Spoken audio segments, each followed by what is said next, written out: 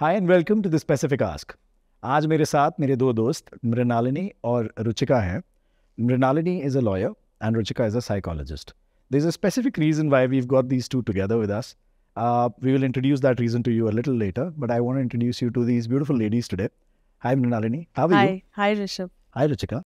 Welcome. Thank you for coming. Pleasure. We both know the reason why we are here today, right? Probably the one place that you guys touch common ground is with people, of course, where clients come to you for marriage counseling, let's say, and they decide that it's not working. So you refer some to Mrinalini saying, ki bhai, they're going to call it quits and please, take this case up. And vice versa, where they come to you deciding they want to call it quits and eventually say, nahi yaar, ruk ja, let's work at it. And maybe you send them to Ruchika for counseling. Well, for myself, for the people I've referred Ruchika to are people who are going through the trauma of maybe sometimes also during litigation. Oh, yeah. For example, after we filed a child custody case, I felt the child really needed some hand-holding because I can't do all of it myself. While you counsel parents, and even, not to take away from what Ruchika does, but even in my own role, I feel I do a lot of hand-holding, which is not legal. It's in the sense that it's them processing this whole situation. So then, depending, and it's a question of trust. So if a client says, I'm not being able to deal with this, then yes, I will say, okay, if you'd like, you can go to this person and, she's well-versed in taking care of these situations. But it's not an automatic that you come to me and I will send you to Ruchika. Of course, yeah. So it's a very delicate relationship that one has with clients. And similarly, I'm sure for Ruchika. Absolutely. So a lot of times I do see couples and they're not one of the person wants to look at their options even before they speak about divorce. They just want to know. They just want to get an idea of what it would entail. And at that time also, I do refer them to Mrinalini that, okay, go have a word, see how it is going to be for you. So yeah, if somebody is looking to get separated or file divorce, I can trust Mrinalini. Yeah. I'll share some facts with you, which I Googled, of course. And these are all facts from India and our local territories. Number of divorces per year have more than doubled in the last 2 decades. Rate of divorce in urban cities like Delhi, Mumbai and Bengaluru is more than 30%. That's 3 out of 10, which is a scary number. Divorce applications in Delhi, Mumbai, Bengaluru, Kolkata and Lucknow have more than tripled in the last 3 years. So again, I'll be looking at a surprising fact, thanks to COVID. Right? We're looking at post-COVID period and Yeah. It's not, people have been locked in together for a long time and they realize this is not where they want to be. Northern states like UP, Bihar, Haryana and Rajasthan, which are primarily known as patriarchal societies, have relatively low divorce rates and separation rates. Northeastern regions in India have the highest divorce rates in India. Maharashtra ranks at number 1. Delhi surprisingly ranks at number 5. And MP is at number 10, where I thought Delhi would probably be one of the top states to be there because, well, they are very culturally rich people. Majority people are in the age range of 20 to 35. People as old as 20 are getting divorced. And more men are searching for an option out than women, which is 56% to 44%. Now, knowing these facts, my next question to you guys is, what do you think are the main causes for people looking to just jump into and calling it quits? Well, I'm not a sociologist or somebody who, but I can only speak from my own experience when I started in 2006 to now. As you said, younger people are coming to me for divorces. Equally, older people are coming to me for divorces. So people typically, they're in their 60s, early 70s. They're like, we can have a life beyond, it's not like I can't have another spouse. Yeah. So that, I think, is a very interesting change. That to see that demographic also be so active in wanting to call it, close the curtain on their marriage. Possibly because, now they can shed. Things have changed. The perception of what it is to be a divorcee and whether divorce is acceptable. So I think that has led to, an increase in divorce rates. You think we're not psychologically built to commit to somebody these days? Are we too soft as a generation? Maybe the next one's coming. Commitment phobia has existed for the longest time. I've That's heard true, so actually. many people say it, even in our generation, Yeah. that, oh my God, people having cold feet just before their weddings. So, On the wedding day as well. on the wedding day also. Yeah. So there was also a concept of premarital counseling where two people come together to kind of sort out their differences. Okay. Which I don't see a lot of couple opting for it now. Let's say, in a situation where you love someone, right? And let's say your family doesn't approve of that person, right? What should this person do? Somebody who loves someone and your family is like, no, we've got a better fit for you or a better fit for the family. Do you think the person should go with what the family is deciding just because for the sake of happiness for the family? Or do you think this person should still go ahead and marry the person he or she loves? And because there's a reason why I'm asking you this question. I'll put the reason. If this was a client in my session, I would have said, do what makes you happy. Do what makes you happy? Do what makes you happy. If you are happier choosing to stand by the love of your life, do it. But if you're going to choose her and be unhappy that because of you I have to leave my parents, then don't take that. Yeah, but sometimes people get torn between these two worlds which are close Which is unfortunate. I know it's very unfortunate. I've seen women who have backed off because the guy has been put in that position. And they've completely backed off that it's okay, I'd rather stay without you than with the pressure and the burden of that you had to leave your parents. Than to stay with a miserable you as well, right? Yeah. Your take? Well, I've seen cases where, the story is I had to choose him over my family and then things go south. Equally, I've seen situations where the person will do what the family dictates and still things go south. So what I'm trying to tell you is that it's not as either of those situations leads to a necessarily successful result. Yeah. Sometimes even if you've gone with the consent of your parents and married somebody, they may not be supporting you during a divorce case. Absolutely, yeah. So then, this is such a personal decision to for the person. It really depends on their set of priorities and what they hold dear. The adults in my family, they have a rule. And I think on some day they decided to sit together and they came up with this whole idea कि जितने भी बच्चे होंगे ना next generation को उनको सबको ये बोलेंगे कि भैया तुमने करना है जो करना है. You take that decision. Tomorrow you don't come to us and say कि भैया मैंने तो आपकी वजह से करी है शादी. You own up to that decision, choose your life, and we are happy with it. But don't come to us and say you made this decision for me, because that's half-assing it in any case, right? True, and that's the reason I feel when I see clients who are going through separation or who have, who really think their marriage is not working out. Yeah.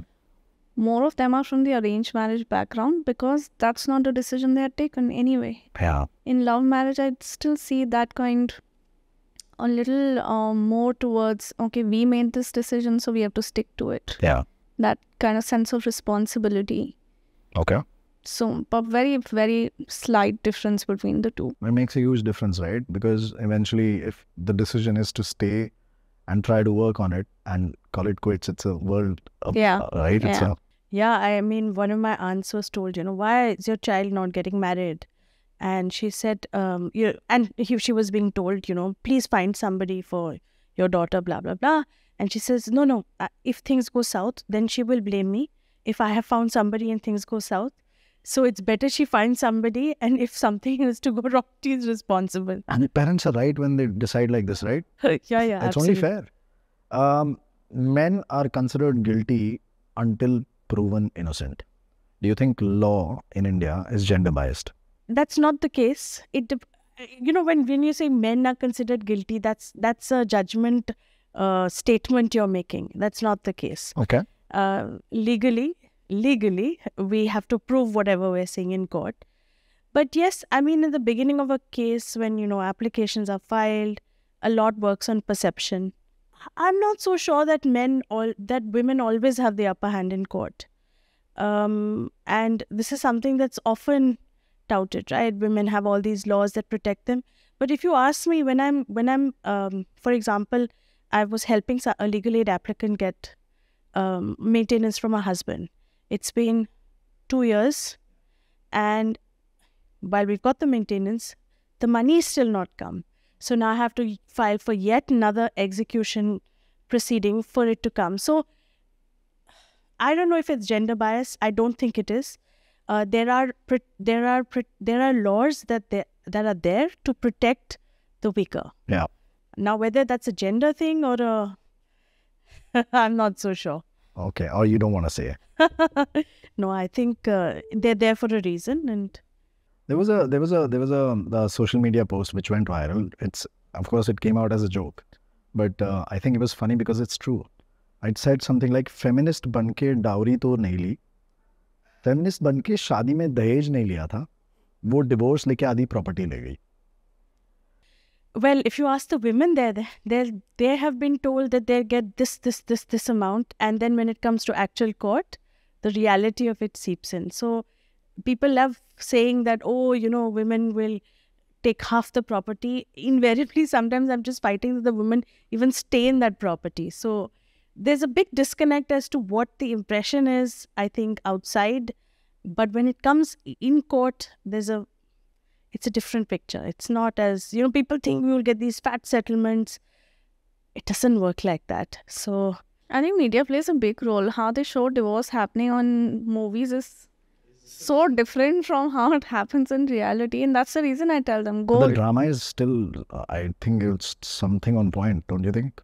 Drama is always there. There's a lot of drama, don't get me wrong there. But this drama that, women suddenly, there's a reason why those laws exist, because they don't have the upper hand. Women don't have the upper hand. In a lot of situations, especially if you're not financially independent. Yeah. Yeah. I read that prenup is not legal in India. Is that true? Not as of now. You will have to, it can't be legally enforced. So if you've entered into a prenuptial agreement, it's not as if I can go to court and say, okay, as per this agreement, I was told I would get this much on divorce. No, but at best you could use it in court to say this was the understanding between the parties. But it's not as if you can just go and get it enforced. No, but we are talking about a progressive. India needs to be progressive. We need to grow. But why do you think prenups are progressive? I mean, why are they not? Why? Two people entering a marriage pre-decide what their lives are going to be if they decide to separate after that. You're already starting the marriage on the assumption that you're going to separate. Yeah, but we can always discuss that. But don't you think that's a little more mature way to go, saying that, okay, I understand that this thing might not last forever, and it is always said like nothing lasts forever, right? Ho sakta hai, and people, and you can always I think it's a very, very mature way to get into a relationship, saying ki acha theek hai, it might go down south someday, right? How about we safeguard ourselves? What's wrong with that? Well, in fact, I would say prenups might be a good idea, because a lot of women give up their career and they contribute to the stability in the home for the man to of course, yes. earn. And they find themselves, the man has everything on paper in his name. She has given him that stability. And then when it comes to actual litigation, she's only getting maintenance, or she's getting alimony. And those assets would have been sort of built up with both their effort are not given. It should be 50-50. Maybe that then you don't... Did you watch the World Cup football this time around? No. Any of the matches? Regrettably not. There was a team that dazzled, okay? And nobody expected that team to dazzle. The captain of that team, Ashraf Hakimi, he's a great footballer, a major club has taken him up. He got into a divorce with his wife. Now, a footballer of that standing makes millions of dollars a year. Millions. When he got divorced, his wife got nothing, because nothing was in Ashraf's name. It was all in the mother's name. So whatever fee he was getting, whatever assets he held, everything was held by the mother, and there was no money coming to Ashraf. Now, legally, she couldn't go for half of his wealth, right? Yeah. And do you know why it got viral on the internet? Because people enjoyed it. People said, wow, well done, Ashraf. I am very sure there was no woman saying well done, Ashraf, because that's not fair. I'm sure. And I do get such clients who People were laughing about it. Everybody shared it. That's how I know about it, because Instagram, Hey. and it's there. And Ashraf, I mean, like, come on, it's football. Everybody's following it. World Cup just happened, and he's a big star now, and everybody's talking about it. Kuch nahi diya yaar usne. He got off scot free. He didn't have to pay anything. Yaar, what a genius idea! And Well, it's just like, believe me, in a lot of litigation in India too, especially in Delhi, I can say that is the endeavor of every. In many cases where the son immediately starts, when things go south, starts transferring properties. starts, maybe arranging finances in a certain way. the son has nothing. Equally, I will say, a woman, if she knows her marriage is going south, I've seen a lot of women plan, leave their job, not do anything. Wait, So that they brings can- me to my next question. I'm actually always cautious about it. Like, I always wonder if the woman made more, Yeah. if she had more assets to her. Let's say, oh, the woman is rich. She's got 100 crores. The boy's got nothing. Can he file for... Maintenance, well, under the Hindu Marriage Act, she can. It's who can file for it? The woman can? a man can also ask for maintenance. So, but it depends also on which act you're marrying under. Under Special Marriage Act, it's not. Only the woman can ask for maintenance. If you're married under Hindu Marriage Act, for instance, a man can ask for maintenance. It's an interesting, and this really People get married under acts. yes, of course. I got married, Sat Fera. But you register your marriage, right? So, but for example, I got married under Special Marriage Act because I'm Christian. My husband's Hindu. Okay. So yeah, it depends which law governs you makes a difference too. And can you please tell the difference of both of those, like how it goes in both the... Well, there are no feras in my case. I No, got I was married. talking about law. I was talking about the Hindu Marriage Act and the special... It's the parliamentarians thought that that's the provision. Under the Hindu Marriage Act, a man can also ask for maintenance. Okay. For whatever reason, the parliamentarians didn't think that under Special Marriage Act, the man should be asking. It's not something I can change. I mean, it's something that the... Okay. Same way that we can't have prenups in India, right? Please petition, work towards it, Wow. storm parliament. Let's see how I feel about it in a few years, probably. Are we meant to be monogamous as human beings? Research says that human beings are not monogamous. Yeah. Society has made them. Yeah. Hence, in a lot of religion, it's okay to have more than one partner. Largely speaking, is the concept accepted? Yes. A lot of clients come in who are happy to be in open relationships, but that's a settlement they have. Is it by rule everybody follows it? Yeah. Most likely no. Most people identify as monogamous, or at least say that they identify as monogamous. Probably because they've never explored polyamory. Yeah. Before marriage. Before marriage, of course, after marriage So also. the people who've not been in many relationships or don't understand it better, or don't know the exact dynamics of it, they probably want to like go out and people want to have kids. They want to live their life before they have kids, right? These days, everybody wants, it's all about me time. And after a certain amount of time, they realize that they don't even want the responsibility for each other eventually. And is love yourself first becoming a big reason for this? I feel it's important to love yourself first. Until your cup is not full, you can't pour into for somebody else. Fair enough. So as long as you are happy, then having a partner, having kids can all sound more easy to deal with. If it's just a pressure put on you, then I don't know how you're going to justify that role. But you do understand that love yourself first can be misunderstood, right? Especially a lot of people who, what was the term that you use? Emotional quotient is not too high, right? If I tell somebody, social media tells me love yourself first, right? Somebody like me who has a low emotional quotient, I'd be like, okay, yeah, I should love myself first, right? Now I stop caring about everybody else. I stop being responsible. I stop caring about what others have to say, which is actually empowering, which is great if I can do that. But it takes me to become a person for a few years in my life who doesn't understand where I'm heading, because I'm just trying to seek pleasure, that, I don't know, hormone rush in my head saying, I'm happy, that, whatever. I'll do whatever it takes to make myself happy.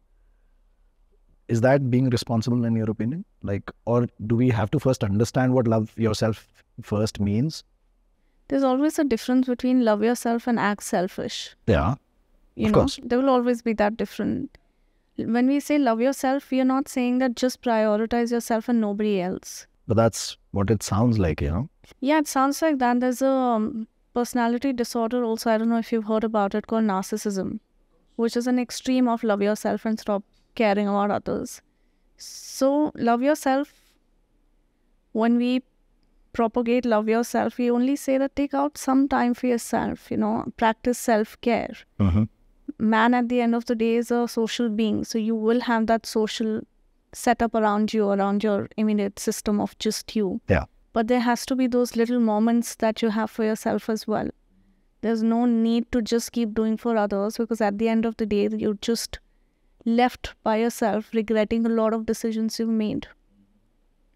People I see who are above 60 are the ones who actually start to think, especially women. I spent my whole life taking care of my children, and now they don't want to even, talk to me every day. Do I say, yes, kids are responsible for it? No. You don't have kids to just fulfill your need of emotional needs when you grow older. And then to come up with ideas to take care of yourself is limited. Resources are limited. So that's the reason we say that, just keep doing little for yourself as well and nurture yourself. But that doesn't come at the cost of just ignoring everybody around. Okay. It sort of builds, this builds into the next question itself, right? People who've compromised all their lives, they say that marriage is a compromise. I think that's the only set of people who say that, right? Marriage is a lot of adjustment, yes. Is compromise the only way to have a marriage see the lifetime it promises? Adjustment for sure is. Compromise sounds very sad. Aren't they synonymous? Compromise almost seems like you're giving up something that you hold dearly. Adjustment is, I think, a better word. Fine-tune it. One person likes to go out every day. The other person is an introvert, wants to stay at home every day. Adjustment would be, okay, let's go thrice a week outside and 3 days we are going to spend at home. Find a middle ground, yeah. Compromise would be either that person is 7 days sitting at home, or this person is just constantly have to get along for social events. Find a middle ground together. Yeah. Achieving what you want, achieving what I want. Win-win, right? Yeah. Okay, interesting. What kind of... so I think we didn't talk enough about cheating, right? Because I swear this is a big thing. And when I say this, like, as a psychologist, do people come to you and admit to you, of course, in confidentiality, that they're seeing someone behind their spouse's back? Yes. Quite often, regularly. What kind of a psychological effect do you think it has on the other individual? It really depends. Does the other person know that their partner is cheating or not? Yeah. I've also had people who've come and told me that their partners are cheating on them and they're okay with it. Okay. Because they enjoy the lifestyle they're getting. Okay. And one person literally said that, I'd be happier. Men are going to cheat. And I'm just quoting that person. Men are going to cheat. It's better to cry in a Mercedes than on the road. It's more comfortable, huh? I understand what you mean, but... when I see somebody who comes and talks about how they have an emotional or physical connection with somebody else outside their marriage, it's not my job to tell them they're right or they're wrong. My job is to encourage them to be open about it to their partner. If this is not working out, step out of it. Yeah. It's unfair that your partner doesn't know when you're doing it. If you're over your partner, tell them, get out of the marriage and pursue what you want to pursue and give them an opportunity to pursue what they want to pursue. Yeah. What do you think is the biggest disappointment when it comes to, like, two spouses looking at each other saying, I don't know, after a few years, you're just disgusted looking at each other, like, what are you wearing? What are you eating? How do you talk? How do you sleep? How do you act? How do you snore, right? We keep seeing fallacies in everybody we sit around with, right? But what do you think, is the biggest thing that drives people apart over the years? Especially like when you mentioned like women of 60 years old or 55 years old, and they've spent virtually a lifetime with somebody, right? Playing the part, playing the role. Why do people drift apart primarily? Bunch of reasons, right? Choti choti bahut sari reasons hai. But what is that one thing that could probably like just drive the action to the relationship saying, no, this is done? Where does it, like psychologically speaking, where does it kill the relationship? Do you think where does it break it off? I think the actual act comes after a major trigger. It might be cheating for some people. A lot of women start to feel disconnected from their partner after having kids, because that's when the real, struggle begins, when you have to take care of a house, you have to look after your children, you have to also manage your work, and the amount of effort the other person is putting into all of this to support you through that journey. I've seen a lot of women have come and spoken about that was the seed from which I started to feel a disconnect. And then it's just multiple reasons piling on and on after a couple of years. Yeah. If you talk about one sudden reason, most likely it's when one partner figures out the other one was cheating. So that becomes one major trigger. And distrust. Yeah. Yeah, more or less. Yeah. You wanted to add something? No, just that, I mean, at least I can only tell you from the stories I've had to deal with professionally. I see more or less marriages break down slowly, Clearly, even when you're telling the tale in the petition, you can see with every passing day, one person or two people making a little less effort to be with each other. And maybe one of them decides, okay, this is done. The other person still probably hung up on them, but one person is completely out of it. Yeah, nahin, this is not going to work. Right? Yeah, yeah, definitely. Is there a civil way to part ways, do you think? Do you think as humans, are we capable of it, first of all? Of course. Of course, we are. If we're capable of it. If both people agree that things have not been working out for them, they have kids involved, and you want to look after the mental health of the kids also, who are constantly witnessing the parents being so not too cordial with each other. So a lot of times parents take that decision for children. A lot of times mature people come and know that, okay, this is the end of it. Or that's not what they signed up for, and that's not what they expected out of marriage. And when I'm talking about these people, there are people who've dated for 10, 11 years and gotten married, and in 2 years realized we were not meant to be married. Yeah. We were happy together, but to be married to each other is a different story. It's a different story. Thankfully, law rewards you. If you're willing to be decent with each other and be fair and reasonable, you can have a mutual consent divorce in 6 months. If you don't want to do that, then you're going to be perishing and languishing in court for a long time. You can be petty about things and you just completely... Yeah, I mean, it's sometimes pettiness, sometimes it's also absurd claims of money, so it can be a mix of both of them. What is the most absurd claim of money that you ever come across?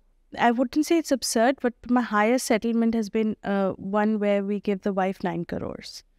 And it was a beautiful mutual, because there I was representing the husband, and he was very mindful of making sure that his wife is,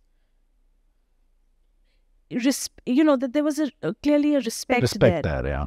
And those kind of mutuals are amazing. I've seen couples who don't fight in public, married for like 10, 15, 20 years or whatever, and they've got kids. They don't talk, but they don't fight. They don't quarrel. They've just come to an understanding that I'm habitual of the other person. The other person is habitual of me. And I think we can carry out this life because we have kids together. That's probably one of the things. And the other thing that I've also noticed people not go for a divorce, one of the reasons that I've seen is that societal pressure. Society क्या करेगी? लोग क्या कहेंगे यार? हम लोगों के बारे में बात करते हैं यार कि देख उसके साथ ऐसा हो गया, मेरे साथ अगर ऐसा हो गया तो यार कैसे मैं हैंडल करूँगा? I think we're not built, some people are not built to handle that societal pressure as well, right? I think the rationale behind it is mostly kids, by the way.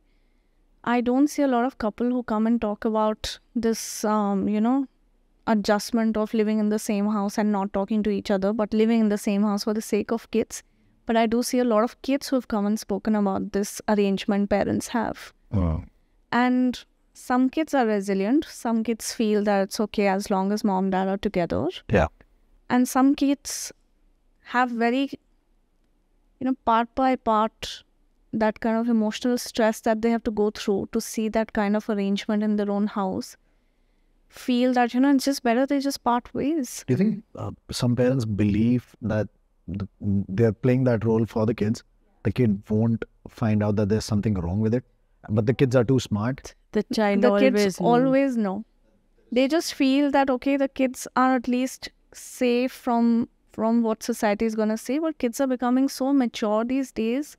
They come and say, can you talk to my parents and tell them that it's not working and they should just get away and find different other partners. And these are kids who are 14, 15, by the way. Wow. They have that emotional quotient, but the parents probably... Oh, absolutely. I remember there was this one case litigating in court, and I think 4 years had passed. The child had become 12 or 13. And honestly, I mean, that was we had been contesting that divorce. It was a child who got the mutual through, because he was at that age where he could have that influence. He's I wouldn't say he's mature in that sense of an adult, but he knew how to tackle his parents, who were bickering over him and visitation and all the rest. So in that case, it was the child who got that mutual through, which I'm finding, kids are amazing these days. Yeah, but it's still not good to say that, a 12-year-old was subject to that, and right? Yeah, I know. It's unfortunate, right? It's unfortunate, but it's more unfortunate for these kids to be living in a dysfunctional house than living with two separate setups. So true. So true. And this is something that I have to sometimes encourage my clients, handhold them. You're not taking a wrong step for your child. It's not because of you. If they're seeing that violence at home, it's going to impact them long term. Yeah. And so don't second guess your decision based on that. Absolutely, yeah. So do you think it's important for the parents to come out and sit with the kid or the kids and tell them that, guys, this is not because of you. We both love you, of course. You're an integral part of it. Do you think they need that conditioning from the parents? Do you think they'll even understand if the parents talk to them? Really depends on the age of the parent. Pre-teens. Of the teens. child, sorry. Yeah. Probably an 8-9-year-old child would start understanding. Yeah. I've had clients who decided to get separated when they have kids as young as 3 and 4, 5 also. Without having to get into that detail of, we are getting separated. But the child understands that, through the week I'm with this parent and on weekend I'm with this parent. Yeah. They get used to that idea, and gradually when they're around 8-9, that's the time you can sit with them, have a conversation. If needed, get them to a child psychologist. I know of kids who've grown up without one of the parents, but thinking that the parents were still together. One of the parents was far away in some other state for the last 20 years. They talk on the phone, they do those video calls or whatever, but the parent never visits. And he or she is just grown up to be like that. And till the time that that person got married, there was that illusion that the parents are still together. And everyone else, except that person, that kid, everyone could tell that the parents are separate. And that kid still was oblivious to the fact that it happened. The parent came around for his wedding, stayed for a day, and went back. And even now, that person has a hard time understanding or adjusting to the fact that the parents are not together. It's still mama, it's still papa, they're still together, it's the whole story. And I think the person has just put that story in their own head that, this is it. It's a good home. It's not a broken home. I have no idea how to talk to that person. I've had a similar case where a client comes in, the client is 19, 20. Yeah. And would always speak about her mother and her father being very involved in her life choices and her school and college and whatever. And very recently, she told me that she came to know that her father is her mother, and her mother is the second wife. And they're not even married, by the way. Okay. So, and the father already has a legal family with a wife and kids. Oh. So, my client's mother and her father were in an illegitimate marriage. And at the age of 20, coming to know about it is quite sad. Now, what has happened, she tells me that, Ruchika, I've not just lost a father, I always imagined I have one. Yeah. I also lost a mother because she wasn't honest to me. So now I don't feel anything for her. How do you think the parents could have handled it better? At some point, spoken about it. As parents, do you ever find But that right these are time? such delicate situations, aren't they? And what were they thinking? She'll mean, never come to know. In order to protect the kid, they kind of screwed it up, don't you Yeah. think? What she could have processed at the age of 12, it's so much more difficult to reprocess your whole life. But these things are so tricky, yeah. You don't know what's the right path to take, right? That's true. And That's also true. considering the fact that, the marriage is, Yeah. he's not divorced. That's what you're trying to say. He's not divorced from the first. So it has other consequences. So maybe that's why. That's a tough situation, actually. That brings me to my next question. Custody battles, right? What about them? Where does the law dictate? Does it favor the mother a little bit?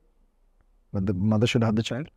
No, well, answering your second question first, primarily in custody battles, the court looks at what is the child's best interest, right? And then they will decide.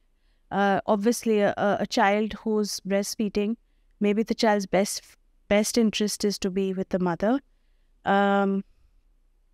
So it really, it's not something that is etched in stone when you say what is child's best interest. And there's no assumption as such that the mother can only take care of the child, or there are assumptions in law in terms of age, when the child is below 5. But by and large, when the matter reaches court, when you're talking about custody battles, obviously it's a very stressful situation, because the parents can't seem to come on the same page of how to deal with the situation. And I find custody battles, all litigation anyway is stressful, but custody battles especially are a little bit more, because usually the child is brought to the family court, child interacts with the judge, depending upon the child's age also. But yes, very stressful, and it's disservice when parents are not honest about, when the main custodial parent wants to just block a visitation or meeting with the other non-custodial parent to try and secure a better settlement, or, to... For the future of the kid, yeah. Yeah, because you're bringing in your own dispute in terms of your marriage. When it's brought into kids being stopped from meeting another parent, it's very sad. Yeah.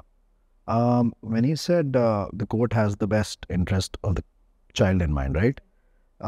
Let's say if it's a pre-teen or a teen child, when he said best interest, does it have to do with the financial aspect of it as well? Like who can take care of the kid better? It would have to do with everything.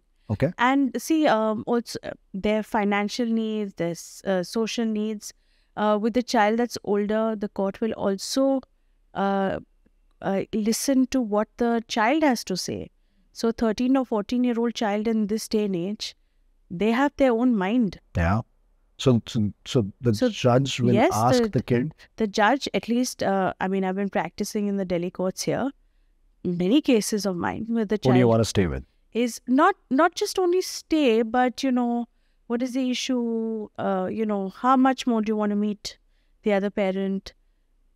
The courts do take that into. So they want to basically understand where the kid is comfortable and... Yeah, because what happens is this parent will say the child doesn't want to meet. That other parent will say, no, the child wants to meet. She's blocking or he's blocking. And you don't know the honest side of any of these stories. I'm sure for a family court judge, when they hear it from the child themselves, what is their preference? The term is So at that time, that weighs with the judge. As a lawyer, have you ever like sort of sat down one day and thought about a judgment a judge gave, right? Especially in such delicate matters, and thought about, yaar, is bande ne kaise socha hoga? This is because those situations are completely, they just play with your mind so much. And there is no clear path. You don't know what the honest story is of any of the sides because everybody's playing for leverage, more or less, in this day and age. I think it's safe to say that. How does a judge actually come up with a solution to all these such disputes? Because these are very delicate matters. They're very impersonable. They're very social. The lives depend on it. And especially when it comes to a child, it's a very tough decision-making process. So typically the family court judge will decide two kinds of issues. One is a final judgment. Yeah. And the final judgment about, say, in a disputed custody will be only after parties have led evidence. So leading evidence means you prove your case in court. So if I'm saying he is of unsound mind, right? If I'm saying the parent is of unsound mind, which is why I'm not letting the child go there, I'll have to prove what I'm saying. Yeah. So it's not a guesswork in that sense. Each party gets their chance to... In basic cases, don't you think it becomes murkier just because you want to have a claim at something and you just want to... Well, more or less, if you ask me, most matrimonial litigation, after 3-4 years of litigating, both parties become responsible. They have some sense knocked into them and they settle. They figure out how to work with their spouse. Okay. Because whatever it is you're tied to, that's, because you have a child, you have to figure out a situation of how working with them. Having witnessed multiple cases and whatnot, what do you think is the right way to go about it? Is there a right way to go about it? Because people they'll have their proclivities, they'll have their inclinations. Jaisa unko sochna hai, wo sochenge, right? Everybody has intent and sometimes it becomes too evident. And there might be a certain individual also who is toxic, right? ऐसा होता है, सबकी lives simple नहीं होती हैं. But what do you think is still a mature and a simple way to go about it? You know that this marriage is not going to work. Should you just completely go ahead and just be done with it and understand each other's terms and just sit down on a table yourself, go to the court, say, this is what we've decided, that's it. Can it be, is it that simple, number one? It could be, but that's why I have a job, because it's not that simple. It's because it's such an emotional issue for the parties involved. It's never that easy. But yeah, I find there's a little bit more maturity now in a lot of people. They do, for example, we have something called pre-litigation mediation, where before you institute a case, you go and try and see if you can resolve it. So more and more people are advising that, lawyers are advising it, litigants will ask about it. There's certainly, that's the ideal way to do it. Am I being presumptuous when I say that couples who enter therapy first or counseling first and then deciding it, like to call it quits, probably are more mature when it comes to that stage of getting separated? Like they've gone through a certain... Because counseling in itself is a very mature decision. I don't think I think 95% of the people lack that emotional maturity even today. Like to decide that this needs attention or outside help. Don't you think, I don't know, what's your experience with this? I think clients who come for couple therapy would probably be more towards mutually working towards it. And then mutually, if it's not working out, then mutually settling out of it. I think most problems come when one person wants to work and the other person doesn't want to. Or, the other person is not giving enough reasons to call off the marriage. In that case, that one person who's just dumped in a corner with, okay, this is the decision that's been made, for them to settle, without fighting for themselves, I think is what probably Mrinalini can elaborate on. I feel those people in therapy are, even if counseling doesn't work out, they might not want to settle outside also. Yeah. So when you refer a certain couple who's gone through counseling and have actually agreed, saying, okay, this is not going to work, the kind of clients or the kind of people she refers to you then, do you think they're easier in terms of their mutual understanding and the case is not going to drag on for too long? Is it a simple procedure? Do you think people have those people are a little more mature towards calling it quits when they have decided it? Do you think that? Or do you think it still gets all out of hand sometimes? No, there are lots of, the people who Ruchika refers, yes, they are clearer. There's more clarity as to how I want to call this quits. But there are a lot of people, who've been on those pages despite not taking despite not taking therapy. Yeah. But I think anyway, it's a process. It's so difficult. Therapy to lena hi chahiye. And post-divorce therapy to fir bhi chahiye hogi, I think. That I don't know. Post-divorce therapy also people come in because now they're just more conscious of how to invest emotionally again into a relationship. Yeah, it's hard to trust again, right? It's hard to trust again. However, we always say that take some time off to process what you've gone through. Don't jump into another relationship because then you're taking a lot of baggage of the previous one. But I still feel everybody deserves a second chance. Yeah. In some cases, a third. In some Yes, cases, there's some third that and are fourth. serial litigants. Post-divorce life, when we're talking about therapy post-divorce, right? Who has it harder, men or women? I feel women, because there's still a section of society who have their own prejudices for a divorced woman versus a divorced man. And I'm just comparing the two. It's not to say that a man who gets divorced has his life very easy. Of course, yeah. But it also depends on if you already had a significant partner while you were married. For you, moving on is easier because you already have someone. So the other partner is left alone, Yeah. to just process what they've gone through and then, get into the process of, okay, do I need to find someone else? But by the time the trust is so shattered and broken, it takes so much more time, and I'm not going to gender stereotype it here. Even a man who's left alone and the wife found somebody else. Then also comes the kids. Who has the custody of kids? Who has to be the single parent for the child? Yeah.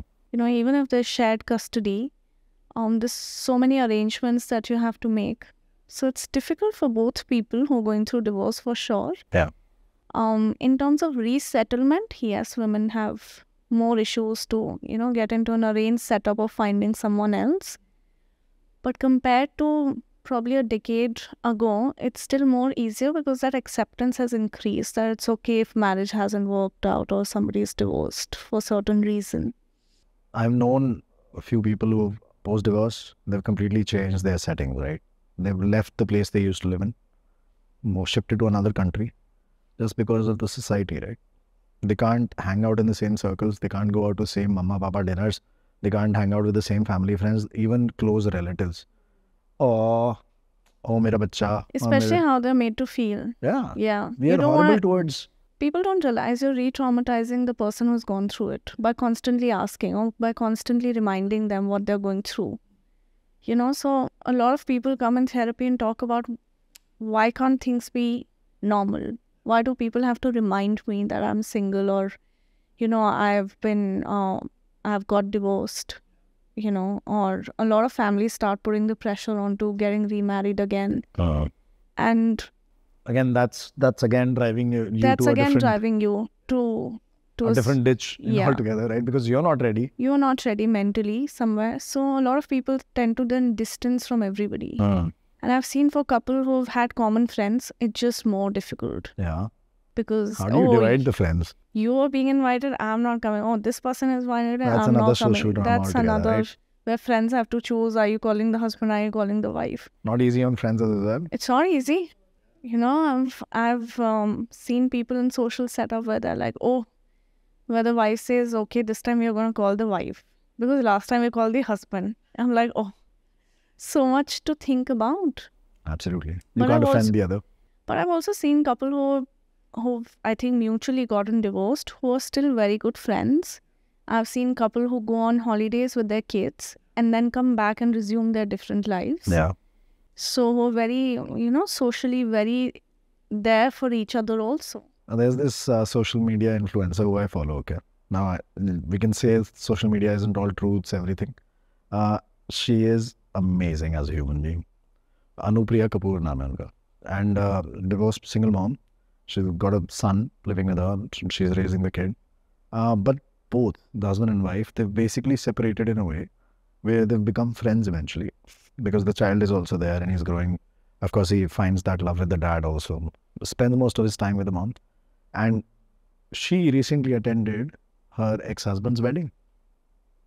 And she posted videos about it. She posted pictures about it. She's talking about it. She's trying to kill the dogma around not being friendly to your ex. And there's a live post divorce. And she's trying to normalize it in such a beautiful way. And I think hats off to her that, there are people who have the courage to do this. People don't have the courage to step out of their house post-divorce. I'll tell you something funny about my friend. Mera bachpan ka dost hai. In June, I had a son. I called him up. He didn't pick up. So I called his wife up. It's like, yaar, I've just had a son and he's not picking up. So I thought I'll tell you, just inform him, okay? We just had a kid today and it's a boy and whatever. We named him Kiro, right? I said, like, okay, I have to give you some news as well. And then she tells me that they're separated, right? And then that phone call from being a happy news became awkward very quickly. And then she told me, and they've been separated since December last year. So 6-7 months have passed. And I'm thinking, why isn't he talking to me about it? And then I assumed that he's not ready to talk about it, right? So I let him be. We spoke 10 times after that, me and my friend. And we keep talking about random things. And eventually I say something, how's uncle, how's auntie? And I don't ask, how's your wife, right? It's like, I have to tell you something. I already know, it's been 6 months. I already know this. It's like, but why didn't you talk to me about it? How do I talk to you about it? I thought you were not ready. And he's laughing about it now. And he says, I have put so much pressure in my head, thinking as to what my friends will think about it. And here you are understanding that probably I'm not ready, but I'm ready to talk about it. It's just that I just don't want you to disown me or you to judge me for getting divorced. I mean, why will I judge you for getting divorced? Like, it's divorce. People are not compatible. They're not happy together. Better get separated and just live on with your life. Go on, build something else.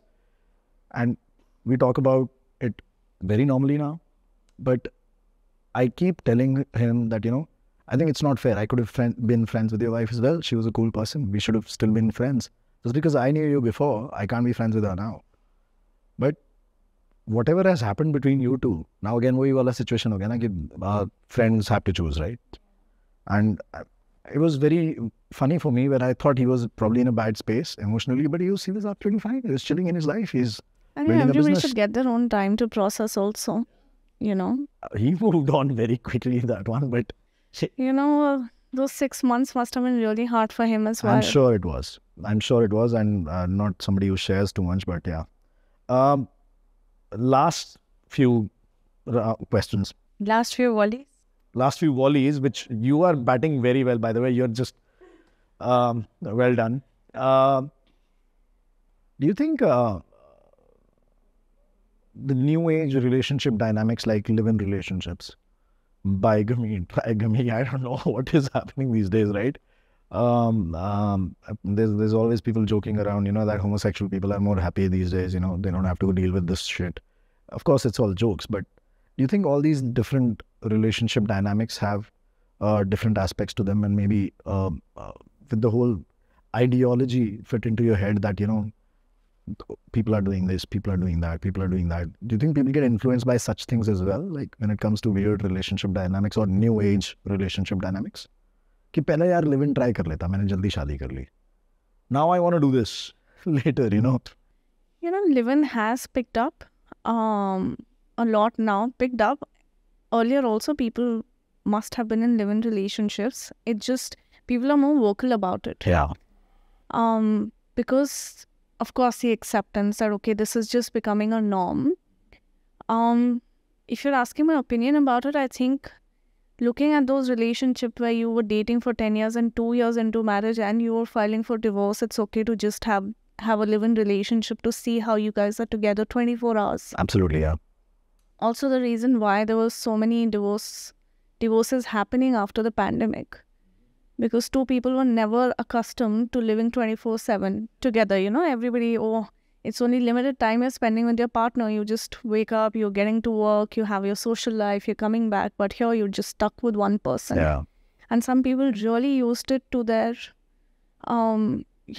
to understand their partners better, and some people just fell apart because they were not used to this setup at all. Yeah, and they just realized, okay, this is not what I signed up for.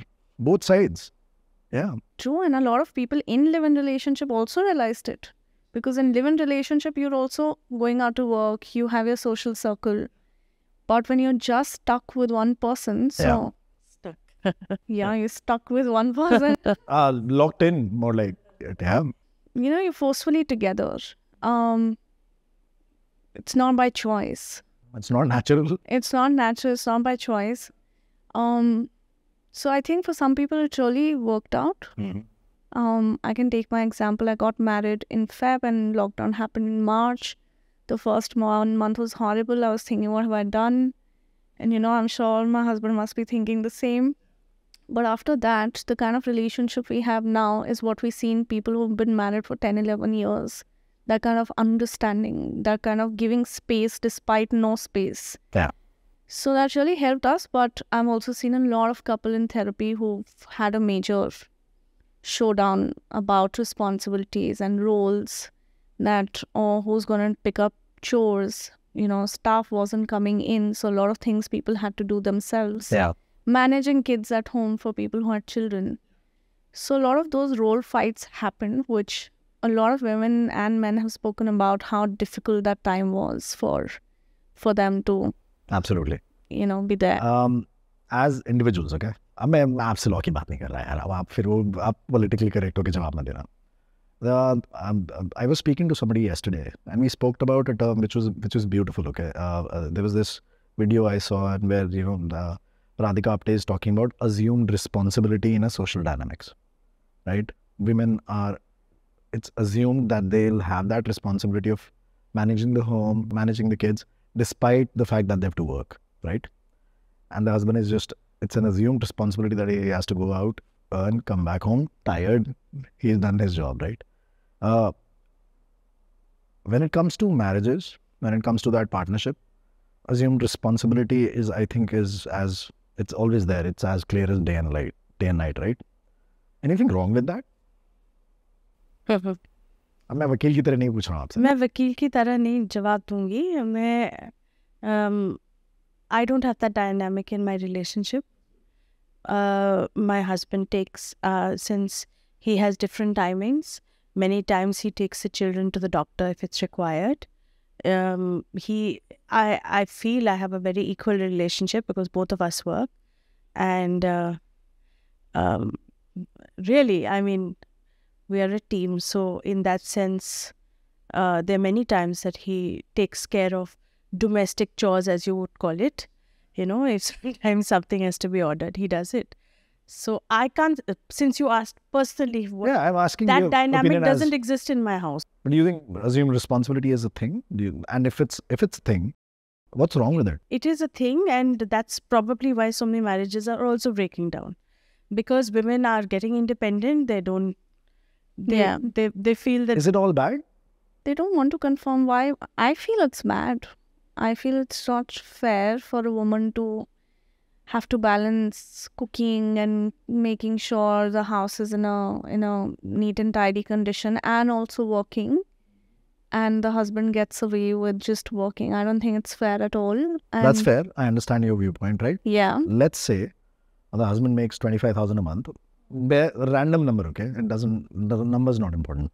The wife makes 1 lakh a month, and she's still doing that. Do you think the woman would respect the man?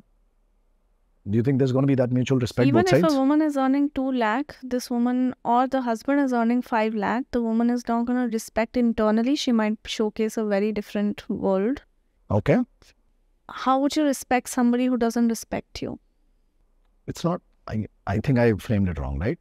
I'm saying you're in a mutually agreed partnership where I understand that it's the woman who's pulling a major weight, right? When it comes to taking care of a professional job as well, and taking care of the family and the kids and the home, right? And he's just working. But my question was like, if they're both set in their way more or less for 5, 10 years, 15 years, people do this for 30 years, 40 years of their marriage, right? And our parents have done it. A bunch of people have done it, right? And over the years, this has become a thing that it's an assumed responsibility that you're going to do this, I'm going to do this. Is it all bad? Because if it's bad, then if the dynamics was to change and the roles were reversed, the gender roles were reversed, would each genders respect each other equally? Are you saying can women respect men who are taking care of traditionally their domestic chores? Your case, I know. Because you're going to draw it out from your personal case, right? I get it. No, but you also said something to do with income, which whether a woman would respect a man who earns less than her. I think these are such personal choices. That's because you're that kind of a person, is it? No, my husband. Because you have that liberal point of view. You are open-minded. You understand how the world works. And come on, like from an educated mind, it's fine. Outside view, fine. But is it actually a thing? Like women will respect their husband who doesn't make that much money? I think love wins at the end of the day. If she really loves the man, she would want to be with him. That's corny. So what is the answer you truth. want? You want No, us I to don't tell want an you as answer. two women sitting here Are that you no woman... asking me in an arranged setup will a woman marry a guy in an arranged setup where the guy is earning less? In my opinion, no. She won't marry that man, She right? won't in my opinion, she won't marry that man because Our opinions. at the end, My opinion, your opinion, her opinion, right? We talk about opinions. Because as a woman, most women, when they're thinking about marriage, are also thinking about a time when they will not be working, when they're having kids, right? When they take that break. Is that person going to be good enough to take care of me But the when man I'm is not not working? thinking that. I don't know what men are thinking. Can the man think that? Are In what you ways? speaking for all men in this? No, I'm thinking about that man who has to marry the woman who's planning on calling it quits one day when it comes to a job and looking for financial independence because the husband's going to provide. Now, as that man, can I plan Now the it like question that? here is different because I said if she was to marry that guy, probably no. Yeah. If the question is once she's married and the husband doesn't have a job or loses his job or is not earning Then enough, eventually, yeah. then it really depends on the effort that woman wants to put in to be there or to show up for their partner, and that's what marriage is about. Okay. You're not going to get two of us, women, sitting here to say that we will ditch That guy and go. respect our partners. Personally, if you ask me, no. And like Mrinalini said, even my husband shares complete responsibility of home That's nice. and takes care of very little and small things, and probably I might say that I take less care of the house. He's more on top of things. I'm always out. This is recorded. That's okay. He'd Ruchika. be happy hearing this. Sometimes I he'd think say, she's praising him, and I think hats off to him when he's doing that. Yeah, No, it's a joke that lawyers make because it's now on record. yeah, that's so true. It's on record. Don't contradict yourself Yeah. later. yeah, no, I will not. Yeah, you're gonna get a written typed manuscript also coming later. No, I think he's a really nice person. He'll not take this up later also, if at all needed. But I feel yes, and that's the reason women are becoming unhappier in their marriages, because there are certain times when even if the husband is not, the in-laws pitch in to make the person feel that, oh my God, my son is doing something that you should have been doing. And that's where the whole, family dynamic comes in Yeah, I know play. what you mean. Yeah. Oh yes, I had this one client who's, of course, as usual, the mother, the son, the sons. I mean, when I say son, I mean husband's mother is there and the father's there. And the mother looks at me and says, "Can you imagine? He has to cook food for both of them. What is this happening? As if, and this is a woman saying, why should her son not be cooking? I find that astounding. That women so often don't help other women. This thing of For sure. Well, men are no good to other men as well. Don't worry about it. So it's all even there. You can call them my friends. None of them are nice enough to actually give us any sound advice in any case. They'll give us torrid advice and eventually they'll drive you into trouble. You're talking from past experience, No. Risha? All friends are like that. Without taking a pause, quickly, love marriage or arranged marriage? Love marriage. So you can blame no one but yourself. Love marriage or arranged marriage? Pros and cons for both. So no marriage. That's also an option. There are pros of that also. Yeah. Do you think marriage is an old institution like ho gaya bas? No, I still believe in it. It just makes leaving more difficult. leaving more difficult when you're married to somebody? In a relationship, people break up in a jiffy. Aren't we talking about that it's a good thing that you can leave someone when you want to? In relationship, that happens. But in marriage, you still figure out 2, 3, 4 steps, and then you also think about a lawyer. And then you also think about so many other things. So what you're are we like, trying to achieve when we can't get out of something we want to get out of? We can't achieve anything. work on right? it. Work on it. Really think about it before leaving. Okay. That I makes always sense. say, see, leaving a person will always be an option. I suggest don't keep it as option A. Let it be an option D. There's A, B, C. Try those out. If it is not working on, D will always be there. I will never tell somebody just stay in a marriage because now you're married. Breaking something is always easier than to actually build it up, because that takes more time and effort, right? And when you build it up, it's actually more fruitful. And you guys in construction, right, always say this, right? Bana आराम से बना, तोड़ना बहुत आसान है.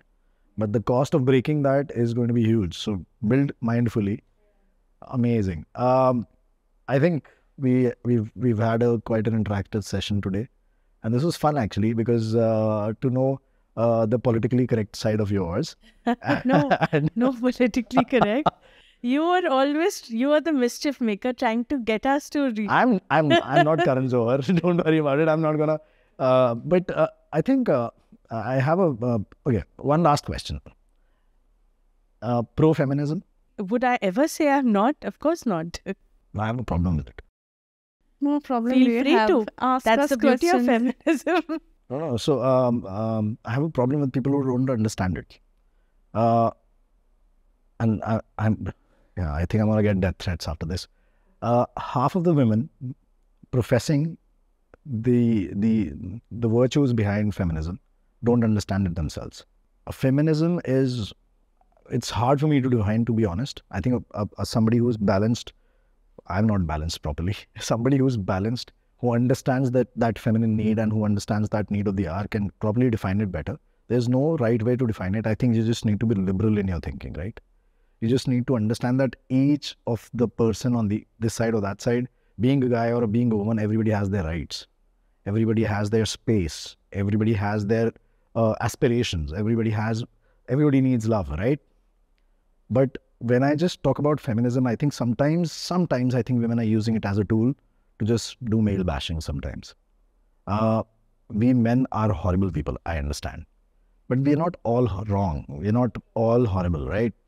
And I think that appreciation is far less, and that male bashing is far more when it comes to taking that, taking the idea of feminism and using it like a weapon rather than anything else. So sometimes I have a problem with that. I agree with you. You do? I agree with you. And on that note, I will say I really appreciate the fact that you make your wife a cup of tea in the morning. I love that. I love that about. I love that. So this is something my dad taught me. I want to share something personal with you. The day I got married, the 2 days later, right? He's like, बेटा मैं तेरे को एक successful शादी का एक मंत्र बता देता हूँ. सुबह उठ, पहली चाय तू बना के पिला दे. सारे दिन तेरे को टेंशन नहीं देगी, बिल्कुल खुश रहेगी. And she'll be like, my husband loves me. तू भाई सारा दिन बिजी रहे, उसको तेरे से कुछ नहीं चाहिए, क्योंकि सुबह की चाय के 15 मिनट तुम्हारे हैं. Rishabh, I don't know if this is going to help you post this discussion, because now she knows why you're making the cup of tea. My dad said this in front of her.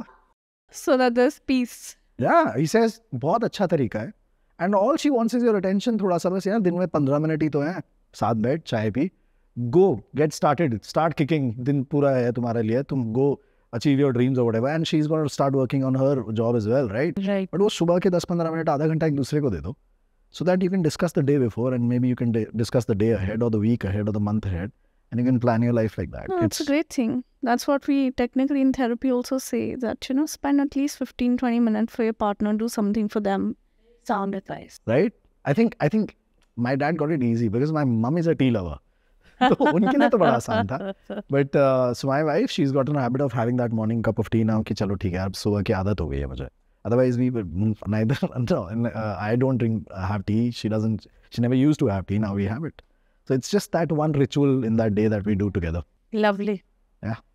Thank you for coming. I think it was a great session that we had. Thanks for inviting. Yes. Thanks for and inviting hopefully us. people can derive some value out of it, because हमने अपना पूरा ज्ञान देने की, मैंने तो बहुत कोशिश करी पूरा अपना ज्ञान शेयर करने की. एजेंडा से आए थे ऋषभ जी आप. अब मैंने agendas are always clear. It's absolutely clear कि मुझे हर तरीके का facet cover करना है, and people should understand where I'm coming from. And there are types of people. There are the problems being faced by people which we can't even like begin to understand or begin to imagine the kind of levels of issues that people are facing in their lives. And I am sometimes awestruck by people. You won't believe the number of people texting me on Instagram these days, on the specific ask page. And there's this guy who is talking about adoption. And he says, Rishabh, तेको पता है कि हमारे यहाँ adoption rate कितना low है? You know, there are so many kids who are just, they have no future. Because in India, we still believe कि मुझे अपना ही बच्चा करना है. I rather have my own kid, but I'm not going to adopt. There is the emotional maturity or that sense of understanding is not there. Point is that kid is still not going to give you joy, but we don't find that joy with an adopted kid. We find that joy in our own kid. And he just started talking about it, and I'm listening to him for 30 minutes on a phone call. I'm like, okay. No, that's मुझे तो also a पता very नहीं था ऐसा भी important कुछ होता है यार topic. इंडिया में. मुझे तो अभी कुछ भी नहीं पता सोसाइटी के इश्यूज के बारे में. So I'm just, it's a lot of fun for me to interact with knowledgeable people as yourselves, and thank you for coming and sharing all your thoughts and ideas, though I think Mrinalini held hers back a little bit. It was a pleasure, and no, you kept it really simple. You asked simple question, we answered simply. Yeah, I didn't put you too much into a spot, I hope, That's right? true. Great. I'm going to share their email IDs if you want to talk to Ruchika, if you want to speak to somebody who's a psychologist, and she's great at her job, of course. And if you ever want to speak to an experienced lawyer like Mrinalini, I'm going to share her email ID and their LinkedIn as well. You can reach out to them directly, or you can comment in the video section, of course. And you can follow me at Instagram, where my handle is the specific ask. And you can text me there, or you can write to me at thespecificask@gmail.com. Thank you for listening in. Have a great day.